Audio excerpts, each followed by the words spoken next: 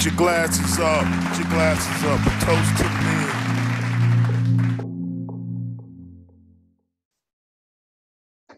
So the Kanye West interview with Drink Champs was very interesting. I enjoyed it. I enjoyed it thoroughly. I thought brother was in rare form. I thought he was inspiring, motivating, encouraging, and informative. Definitely informative. And this interview rubbed some people the wrong way, and I can see why. But man, I thought it was a breath of fresh air to have someone give an interview at his level, his height of stardom, to be so transparent. Man, you're just not going to get that transparency from your typical celebrity. And for the most part, Kanye has always been that way. And that's what has driven some people angry or dissatisfied with them. That drives people to call him crazy. And yeah, I want to deal with that for a minute, calling people crazy. You know, that's a low-level observation, really. It really is a low-level observation.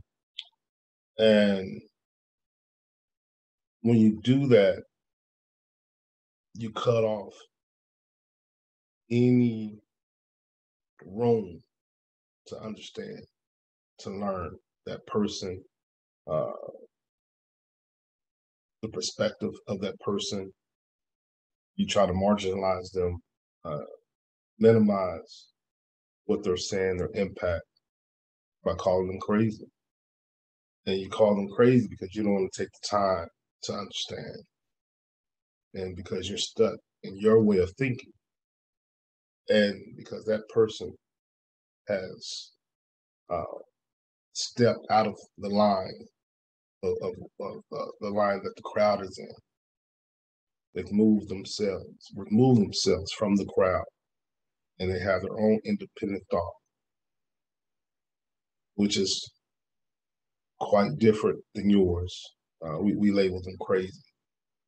Man, that's so dismissive, and on some level, ignorant. And not ignorant, meaning stupid, but ignorant and just not knowing or trying to get an understanding. That's the crime, I think. That's the sin, is not trying to get an understanding of one another and being so quick to be dismissive of one another. Man, this interview ran over 2 hours, I believe, close to 3 hours. And the interviewers, Nori and EFN, DJ EFN, man, typically, man, usually I can't really listen to them for too long. But I try not to be dismissive. I try to understand their perspective and why they do what they do. And it's difficult or challenging for me to listen to them for an extended period of time, because I think Nori, he said this, he has ADHD or ADD, I'm not sure.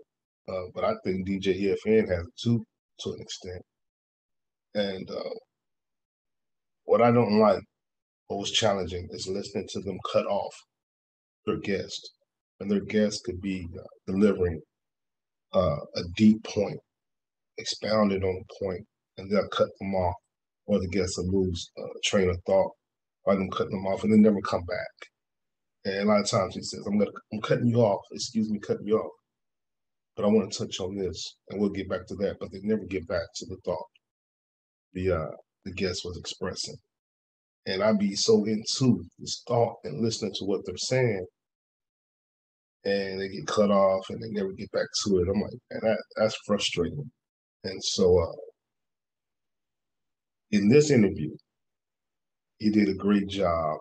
He did a much better job of listening. He did still cut him off a couple of times, but it wasn't as much as it usually is. So I don't know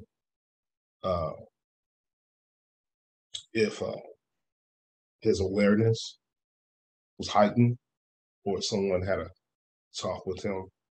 But he has to know people are saying this in the comments, I would think. I mean, you got to be self-aware to an extent, even if it's something you struggle with. It's good to put your finger on the pulse of the viewers and supporters, see what are they saying. And that's what the consensus is. That's what most people are saying throughout, the tenure of his podcast, that he cuts off people and his attention span is very short.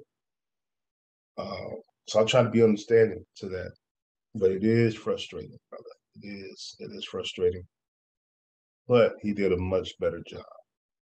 And I won't go into everything Kanye discussed in this sit down, but I want to touch on a few things that really stood out.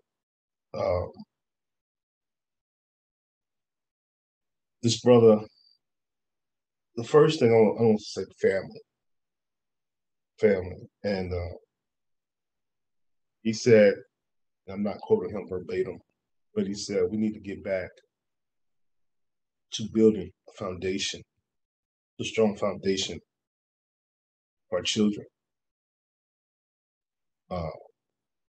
He alluded to how he doesn't agree with his kids having nannies. That we need to be more of a community, close-knit community, to where the grandmother is babysitting, and we're not paying somebody to love our children. The love is going to be natural coming from a grandmother. It's going to be a different kind of love and a different kind of protection and provision when there's a blood connection, and not paying a nanny, stranger, a professional to care for my children. Now, I know that's probably 1% or 2% of the nation who have nannies, but we send our kids to daycare all the time. I mean, we send our children to daycare, man, before they're a year old, 3, 6 months old, man. Think about that. Think about the bonding that could be molded and cultivated by that child being connected to the mother or even the grandmother for the first 4 or 5 years of their life. So yeah, man, we're messing up. We're messing up these kids at birth. The public school system. I've always saw the public school system as a babysitter. I don't look to them to really educate my children. That's not what they're there for. Really, they're really there to train your children to get in line, to follow, to go with the herd, to be sheep. That's what the public school system is about.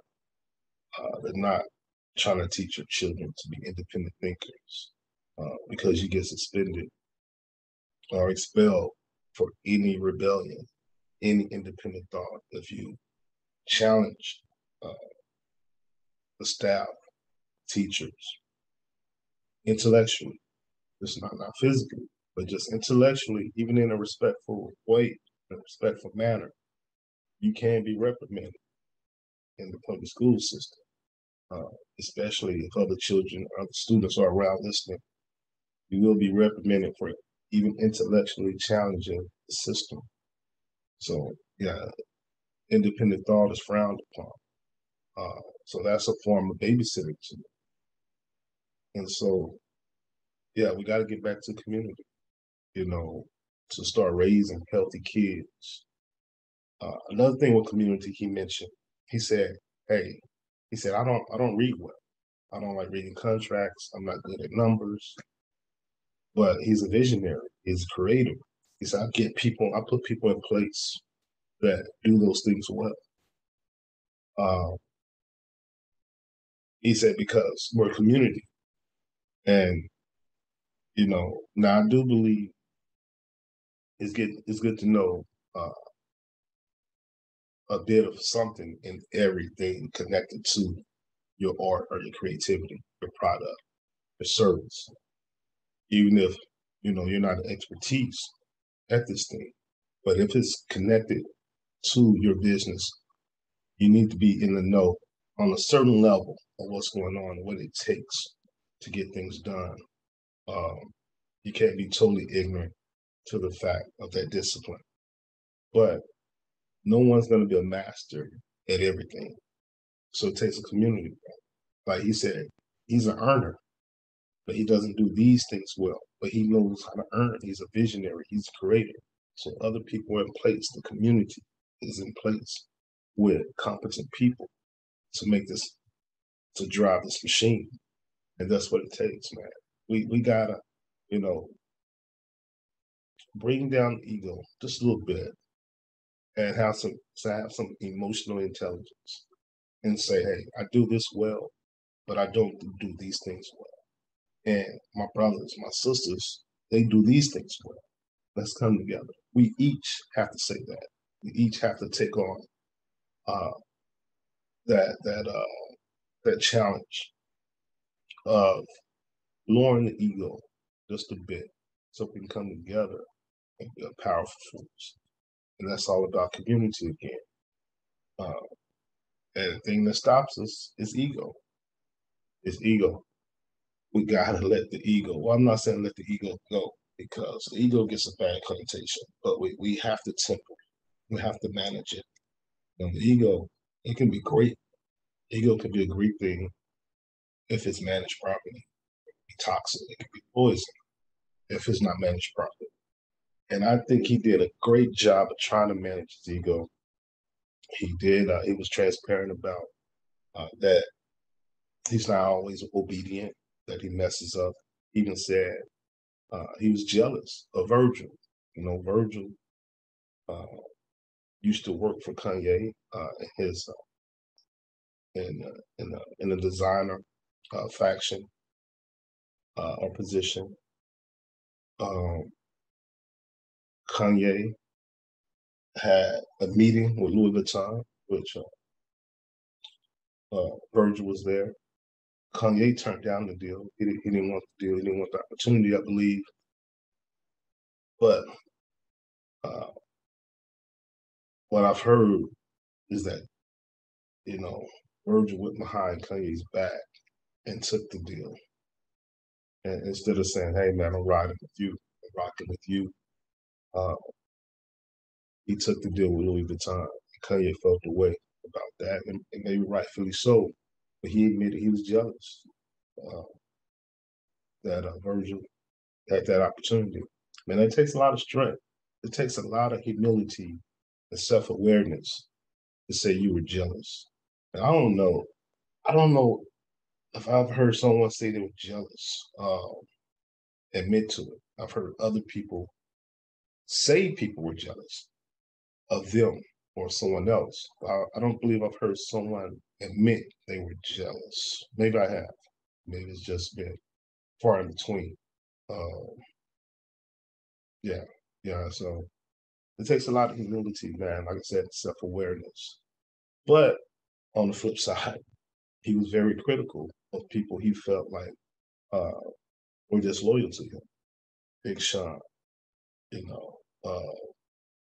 John Legend, Common, Talib Kweli. He was very vocal and direct about how he felt these brothers being disloyal and siding with the Democrats, to attack him. But he would come back around and say, but I love these brothers. But, basically I gotta chastise them. But I love them. So I think he did a great job in this interview of balancing the ego. I personally have no problem people being arrogant. Like, never in my life. But I've been called arrogant throughout my life. But I have no problem. I think if you want to reach greatness, there has to be a level of arrogance. And then there has to be a level of humility. But you have to feel you're worthy, that you're good enough. that you will conquer whatever you set out to do. That's, you know, it can come off as arrogant. And that's just what it is. And I have no problem. What I do have a problem with is people directly making other people feel like they're not worthy, that they're less than, you know. But if I feel good about me and that offends you because how I feel about me, I'm not attacking you. I'm just bigging up me and you feel a way about that. That's your issue. That's not my issue. But if my arrogance is telling you that you're not good enough, that you're not worthy, that's a totally different thing. You know, that's dangerous. That's darkness. That's toxicity. And yeah, I don't rock with that. But you know, we can go into a bunch in this interview, man. He talked about the chakras, the 808 beats, man, frequency, how it lowers your vibration. I won't really get into that. Maybe I'll dig into that another day. But I love the way he digged up Dame Dash. You know, he said 1,000% Dame is a better CEO than Jay-Z. And I thought that was honorable. You know, the Drink Champs play this game where they compare two people in the same round, in the same discipline. And they asked who was the best CEO, Dame or Jay. He said Dame. You know, he said Dame. Emphatically, he said Dame. So I dug that. I dug that. He said he's both of them. He's Dame with money. He's Dame and Jay-Z. And I think when he says he's both of them, from Dame is the Dame side of him. He's saying he's a visionary. Jay's side, he's a creator. Man, when you're a visionary and a creator, when those things come together and manifest, that's what you get. You get Kanye West, man. You get wealth, and not just money. You know, he spoke on that. You know, true wealth is relationships. And man, that's true wealth. The right relationships is true wealth, and the wrong relationships is true poverty. You want to be connected to people that are doing better than you. You know, you don't want to be the person who's always the top dog because you're not growing, you're not being challenged. You can't look ahead and see someone else who's doing it better and they're pushing you, non-verbally, pushing you to do better because you're seeing they're doing it. I know it's difficult, man. We got these childhood friends. We got these friends we've known for a while. We got friends that we just vibe with. We're like their personality. But man, if you surround yourself with enough people that are not doing better than you, you'll never grow. Your vision will be limited. And that's, again, about community. And so, you know, he did a lot of name dropping. Elon Musk, and a lot of other names, man, I can't remember. You know, but, you know, he said these are his peers. But he's definitely motivated by these guys. And that's what it's about, man, surrounding yourself with the right people, the right community. And I gotta say, man, for the last 2-3 years, I've been doing that. I've been surrounding myself, or my energy and their energy has been drawn to each other. People who are doing better than me, people who are able to create opportunities for me. You know, for years, I was the guy who had all the ideas, who created opportunities for people, but nobody could look out for me and create an opportunity for me. And so that's changing in the last 2 or 3 years. That's been changing. That's a beautiful thing, man. And that's, again, tempering the ego, being comfortable being around people who are doing better than you. It's all about tempering the ego. Don't kill the ego. Because the ego is needed. It's needed, but we got to manage it. Got to try to balance it to fulfill our purpose. Yeah, but I really enjoyed this interview. Like I said, I can go on and on. I probably could do a 6-part Kanye West segment, but yeah, I just wanted to point out just a few things, and I may be forgetting some things. I may come back on and touch on some things, but I dug this interview. I think it was needed. It was perfect timing, and you know we need to protect this brother, and because he kept saying, "Hey man, they're gonna kill me after this interview," and I know why, and maybe it was tongue in cheek, and maybe it was serious, but I understand why he said that because he's going against the status quo. He's the guy who's jumped out of the crowd and doing his own thing with independent thought. He did that, and the powers that be do not dig that. They don't dig that. So I wouldn't be surprised if some scandal popped up out of nowhere, some Me Too scandal or whatever the case. It would not surprise me. But, you know, it would be kind of predictable too. So I don't know. You know, maybe it'd be just easier knocking them off. Maybe they'll think that way, opposed to, you know, creating some scandal, some fabricated scandal. So let me know what you think, man. Check out that interview on Drink Champs with Kanye West. But I enjoyed it. I think you will too. As always, peace, love.